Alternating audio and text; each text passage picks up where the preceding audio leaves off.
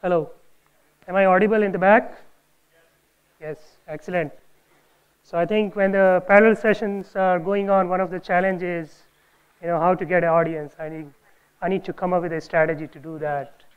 My name is Satnam, and I'm going to talk about anomaly detection. How many of you have listened to the word anomaly detection? All right. I think I'm going to have a good time. So anomaly detection, I don't think I need to do a marketing pitch here. It's a well prominent problem in credit card fraud detection, in IT infrastructure area, and in complex systems such as automobile, chemical industry, you name it, and you will encounter this problem. So I'm going to focus more on an IT infrastructure area. And the IT infrastructure area, you can imagine that here is our IT admin, a cute little boy. And here he's looking at the dashboard, and there are hundreds of thousands of streams going in the backdrop. And you need to detect anomalies, or need to do a health monitoring of it. And if there is any severe issues, bring out to the attention of IT admin. Now, I'm showing 3 different streams here, and the objective of showing these 3 different streams is that the complexity of each data stream is going to be different. What you are really looking at the data, which is a very fast time scale data, and also each stream may be simple or very complex. It may have a seasonality, it may not have a seasonality, and so on.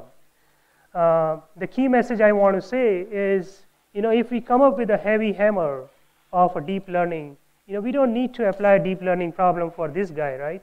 So when we choose a machine learning algorithm, let's choose it appropriately for appropriate data stream. That's the message number 1. Now, let me fix the ideas here, the way we are approaching the problem.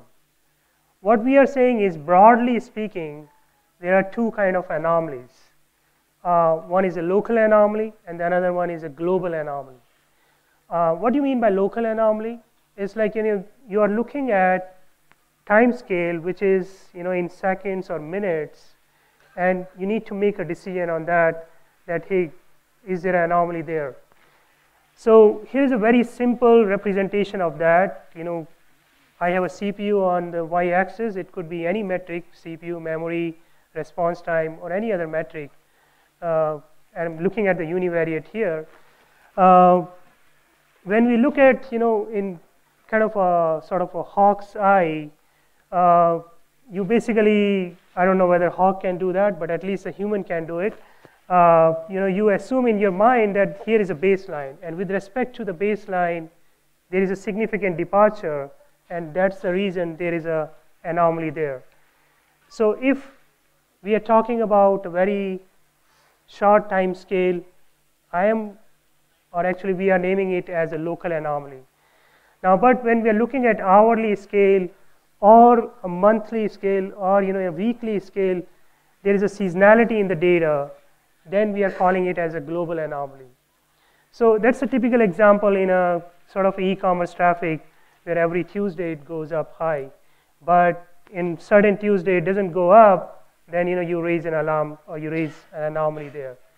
So what I'm going to do is I'm going to show some videos for local anomaly and a global anomaly, and then I will go deeper into it.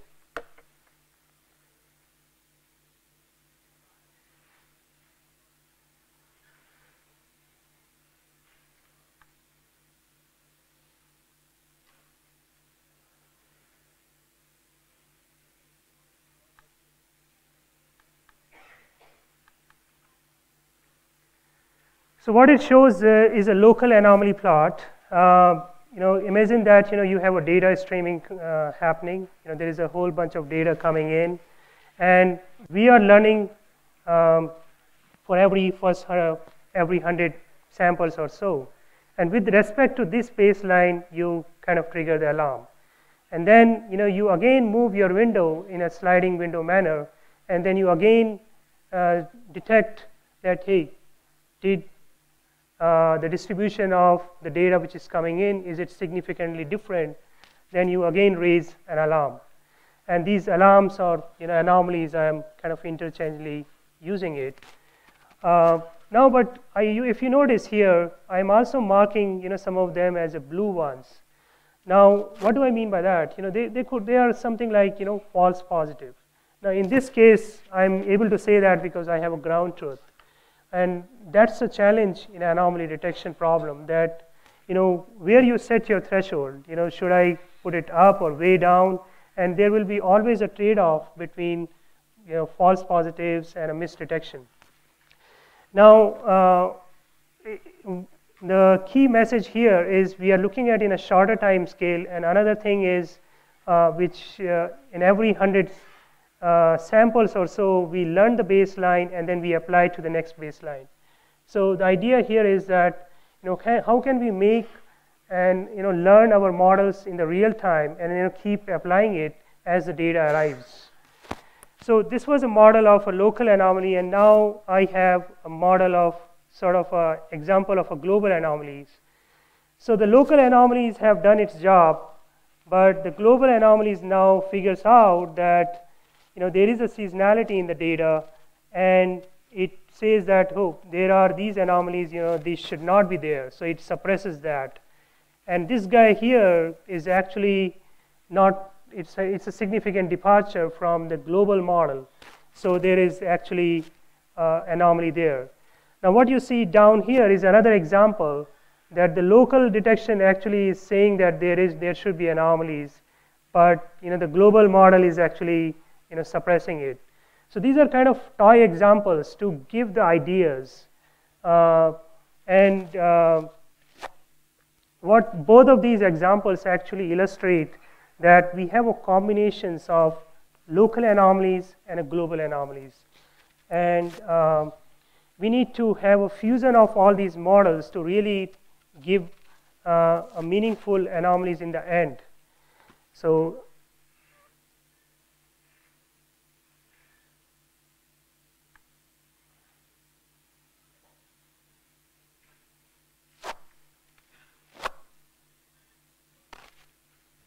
all right, so what's the underlying anomaly detection pipeline here? So the pipeline here is we first do the data pre-processing or any kind of a feature extraction and those kind of things. And the one I was saying that you need to also estimate the complexity of the data stream. And we figure out that you pick up the right hammer for the right data stream.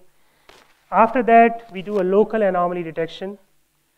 Once we do a local anomaly, we perform the global anomaly detection to figure out if there is any seasonality in the data, then use that knowledge to further suppress or generate anomalies. And in the end, we do anomaly suppression and fusion. And the key idea there is that if you're getting lots of anomalies, you don't need to send alert for each anomaly. And the example is, if you have 100 anomalies in 10 minutes, you don't want to send 100 emails. So you just send one email for that set of anomalies. So let's go a little deeper. Here, of course, I think since lots of people here are aware of unsupervised machine learning and also about the anomaly detection, I think some of these techniques you guys have used in your applications, like one-class SVM, kernel density estimator, and parametric models, and so on. What I would get deeper into the pages test. That will be my next slide here. Over here, I just want to give a message that a typical way people kind of say that, hey, I'm going to say anomaly something is I first fit a parametric model. It could be log normal, could be Poisson, or could be gamma distribution, or some distribution you pick up. You validate that, and then you say that, hey, is that point too far away from that distribution? You compute the probability, and you compute actually a log of that, and then you compute with some kind of a scoring mechanism that, hey, this is too far, so I'm going to declare as an anomaly. Or if you don't even go in that far, you can actually come up say that, hey, I'm going to do plus minus 3 sigma. That has been there in 1960s. People have been using it. But I think what kind of problem we are looking at is we want to make sure that we do more robust anomaly detection, and then also we are able to detect different type of local anomalies. So one specific type, I will go deeper, and that one is, I'm going to show that type first. That type of anomaly detection is more when the baseline actually gets shifted. So in the time horizon, actually, this was for a few hours, this baseline got shifted. And the key challenge there was that you just want to detect the shift in the baseline. You don't want to keep saying that these all are anomalies. So how do we figure out this change detection? So this change detection problem, we go back and pick up one of the fundamental theory. In change detection theory, there is something called Page's test, and we modified that. So let me first give a underlying concept of Page's test. It's all about coming up with a statistic which is tracking the change in the process, and this signal is actually embedded in the noise. And you kind of hypothesize as a binary hypothesis problem, and not only one change point, but it could be a whole bunch of change points. And when this log likelihood ratio of this alternative hypothesis to the null hypothesis crosses certain threshold, you kind of raise an alarm. Now, the beauty of this algorithm is that there is no assumption on what PDF you should really pick up. You can pick up any one, and as long as you are coming up with some kind of a closed form, and even if you are not able to do a closed form, you can actually solve that.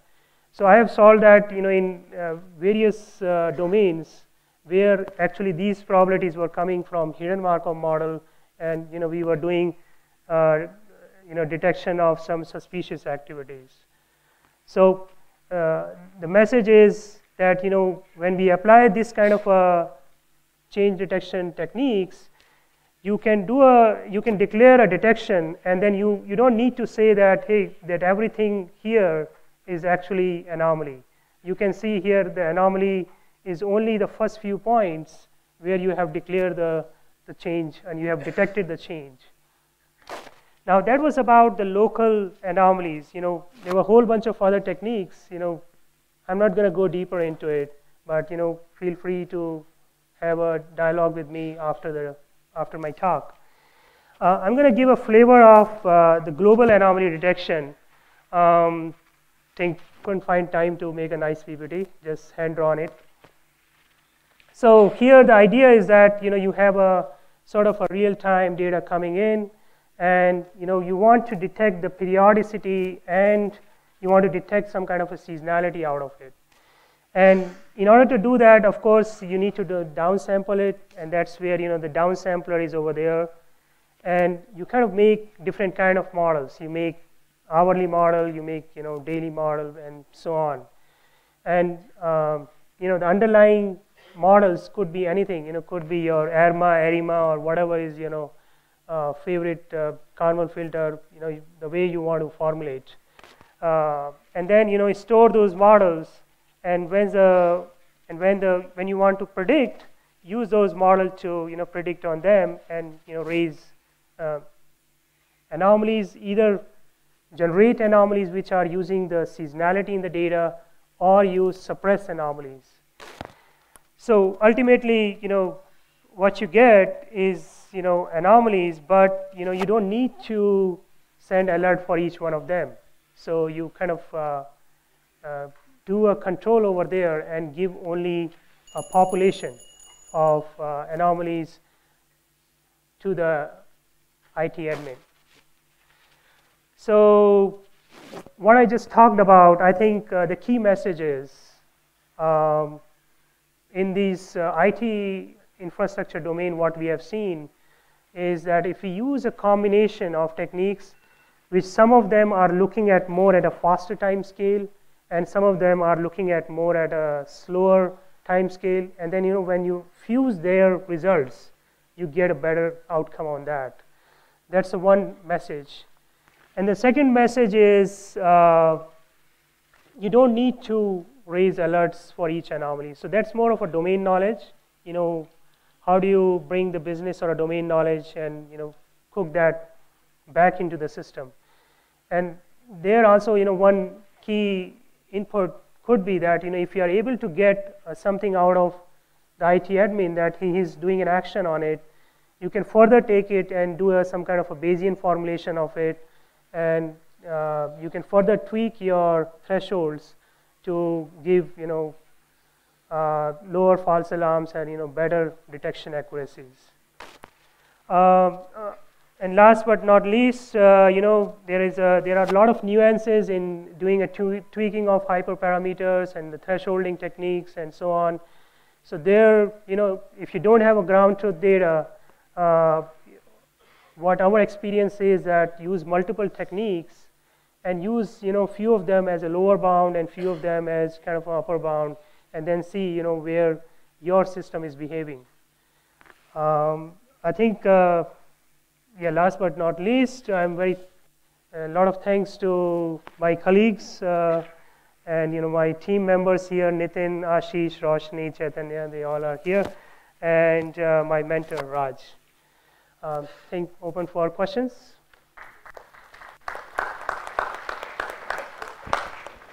Hello, I'm here. Okay. Hi, sure. Thank you for the nice talk.